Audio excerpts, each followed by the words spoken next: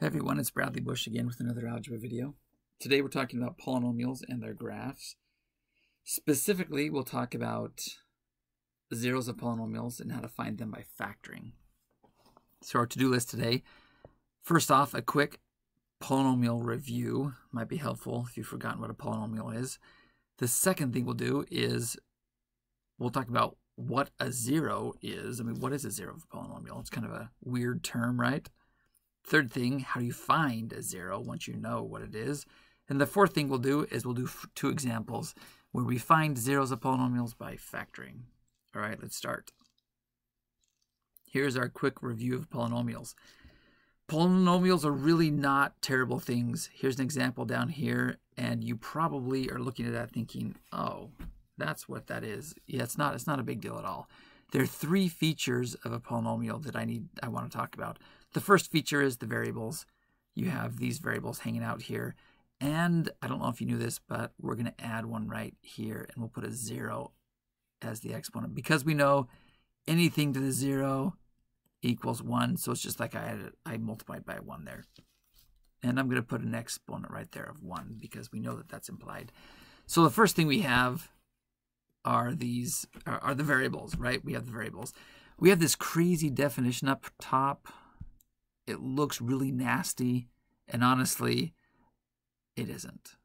It's actually super easy. It's just a very generic way to describe the thing that you see down below, the example below.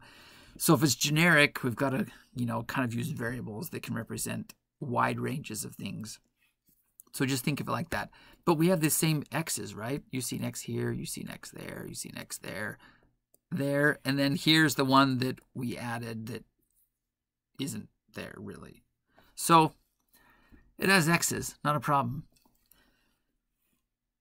The next thing we'll talk about, the second component we'll talk about is we have exponents, right? Let's do those in pink. So we've got exponents. Here we have 3, here we have 2, here we've got a 1 right there, which is really hard to see. There we go. And we have a 0. So we've got exponents, and you can see that they're in descending order. And that's traditionally how you put them when your polynomial is written in standard form. So that's what we have up top in our definition. We've got an n, which represents the highest power. So in our example below, n equals 3. So we have our highest power, which is n, and then we count down by 1s. So this one is whatever the first one was, but -1. The second one is whatever the first one was, -2, because that's how we do it, right? 3, 2, 1, 3, 2 is 3 minus 1, 1 is 3 minus 2. So we're just counting down backwards. That's it. That's absolutely it.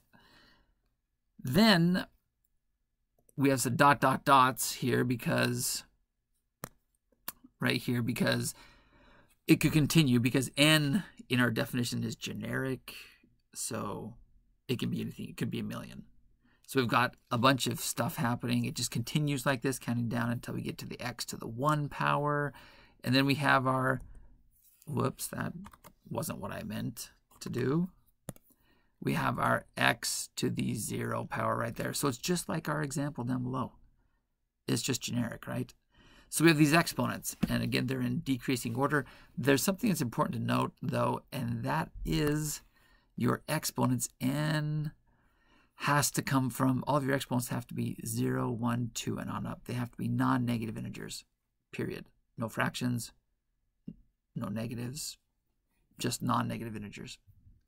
And the last thing we have is the coefficients, the numbers in front. Let's do those in blue. So we've got a number there, number there, number there, number here. A bunch of numbers. That's what these A's are. They're just numbers. And the N below here, it just says it goes with the first term, who has an exponent of N. The N minus 1 in the second one, the second A, just means it's just a label. It says it goes, it's the coefficient, it's the number in front of the X with the N minus 1 in the exponent. The N minus 2, it's just a label. It tells it goes with this third term. That's it. Literally, that's it. So we've got a bunch of constants, right? That's all we have. So if I wrote those constants down below, this would be A3, this would be A2, this would be A1, and this would be A0. Boom, we're done. Not a problem at all, right? And the exponent, or sorry, the coefficients can be any real number. They just can't be imaginary. That's it. Polynomials are also smooth and continuous, meaning they have nice shapes, the nice curves. You don't have jagged edges or breaks. And the highest, power n, is called the degree of the polynomial. So our polynomial down here has a 3 as its highest power, so it's a third degree polynomial. Boom, you're done. Nice, quick refresher course on polynomials. All right, finding the zeros of polynomials. Well, first of all, what is a zero? The great thing is that zeros are just x-intercepts. That's it. I don't know why they use the terms, well, they use the term 0 because the y coordinate of the x-intercept is 0. And the function value is 0 at that point. So that's where they get the name. But it's just another name. It's really just an x-intercept. There are other names you can also use, like the root, the solution, 0, x-intercept, root, solution, all mean the same thing. Awesome, huh? You're like, why do they do that to me? So to find the x-intercept, that goes back to previous algebra things that you're like, yeah, I know how to do that. You just take the function that they give you and you set it equal to 0. And then you solve the equation they give you. The results from that for x, and that's it. Well, now we know what a 0 is. How do you find a 0? There are quite a few solution techniques. In fact, in algebra classes, you could talk about these techniques for a month or two. I mean, there's a lot. There's a lot of techniques. There are lots of techniques you can use. You can use factoring to solve the equation that you get. Factoring has lots of different subgroups. Factoring by grouping. Special factoring forms like difference of squares, difference of cubes. Lots of different options for factoring. You could complete the square for a second degree polynomial. You could use the quadratic formula if you have a second degree polynomial. You could graph or use other technology. You could use your calculator, like your TI-85 or whatever type of graphing calculator you have. Or you could use something like Desmos online. Or you could also use synthetic division in conjunction with graphing to verify if you have roots, and then slowly peel away all of the roots that you have until you found them all. Synthetic division often works with polynomials that have a very high degree, like a 5th degree polynomial or a 4th degree polynomial or something big like that. So those are the techniques you can use. This specific video focuses on the first one, factoring. Now let's give you 2 examples of factoring, finding zeros by factoring.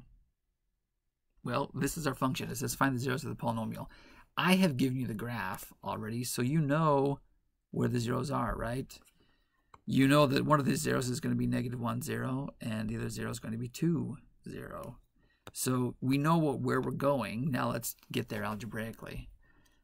So the first step is always to set what they give you equal to 0. If they give you an equation with an equal sign, then you get everything to one side, and that gives you the 0 on the other side. So now we just factor. And if we factored this, we would see that we can factor this into x minus 2 and x plus 1. That 2 is not very nice looking. Now we look at this and we're like, hey, check that out. We have something times something else equals 0. So we can set both of those things equal to 0 and solve. So we get x minus 2 equals 0. If we add 2 to both sides, then we get x equals positive 2. There's one of our solutions. And check that out. We know which solution that is, right? We can see it. We can see it over here. Now let's look at the other one. X, that looks like a Z. Let's do that one more time. Let's find the other one. We take x plus 1 and set it equal to 0 and solve. Subtract 1 from both sides, and we get x equals -1. We knew that was going to happen, right? Because we see it right there. So the zeros that we have for our polynomial x squared minus x minus 2, we have -1 and 0, and the other one is 2 and 0. And we found the zeros for this polynomial using factoring. Not too hard, right? Let's do another one. Whoa, that was a little bit too fast. There we go. So here's our function. Here's our polynomial. X cubed plus 3x squared minus x minus 3. I've given you the graph again, so you know what the zeros are going to be. -3, -1, and +1. But let's find them algebraically. So again, we're going to start off by setting this equal to 0. And we have 4 terms. Often when we have 4 terms and we're trying to factor, our first option that we try is factoring by grouping. So let's group these into 2 groups of 2. And I'm just going to take the first 2 and the second 2 and see if this works. So we look for a commonality between the first 2 terms, and they both have x squared. So let's pull out an x squared. If we pull out an x squared, we'll have something, and I can see a negative in the second 2 terms. Let's pull out a -1, and let's see what's left over. Well, in the first 2 terms, if we pull out an x squared of the first x cubed, then we were only left with just x. And if we pull out all of the x's in the second term, we just have +3. If we look at our next 2 terms, the -x, -3, if we pull out a negative from the x, we've got a +x. If we pull out a negative from the -3, we've got a +3. That worked perfectly, right? Because what we wanted the stuff that was left over to be the same so that we could factor it out. And that's what we do, right? These 2 are the same, so perfect. It totally works. We can pull out x plus 3. And what's left over? Well, we have an x squared here, and we've got a -1 here, so that those come down into the second parenthesis. So are we done? Well, x plus 3, that we can't do anything with that. The x squared plus 1, that actually looks like a special factoring form, like the difference of squares. You could, x squared is something squared, and 1 you can always write as 1 squared. So we can actually factor this one further. So we can continue down with our x plus 3. That just falls down. But then we have 2 new things. We have x plus 1 and x minus 1. Now we look at this and we're like, awesome, awesome, awesome, because now we have everything factored, and we've got a product of 3 things, which means a plus b plus c all equals 0. We can set them all equal to 0 and solve. So let's start with the a. That gives us x plus 3 equals 0. If we subtract 3 from both sides, we get x equals -3. Not a shocker, right? We knew that was coming. Now let's do the next one. X plus 1 equals 0. Subtract 1 from both sides. That gives us x equals -1. Also not surprised with that, right? Because we saw the picture of the function and we knew where the x-intercepts were. So we knew what we were going to get, but we're just finding them algebraically now. So x minus 1 equals 0. Add 1 to both sides to solve for the x, and we get x equals positive 1. All right, now check this out. We knew with the -3, the -3 was right there. How about the -1? Where's the -1? Awesome, right there. And the +1. Where's the +1? Right there. We're good. So we can write down all of our zeros for this polynomial, or in other words, all of the x-intercepts. -3, 0 is 1. -1, 0 is the other, or is another, and the last is +1 and 0. So there we go.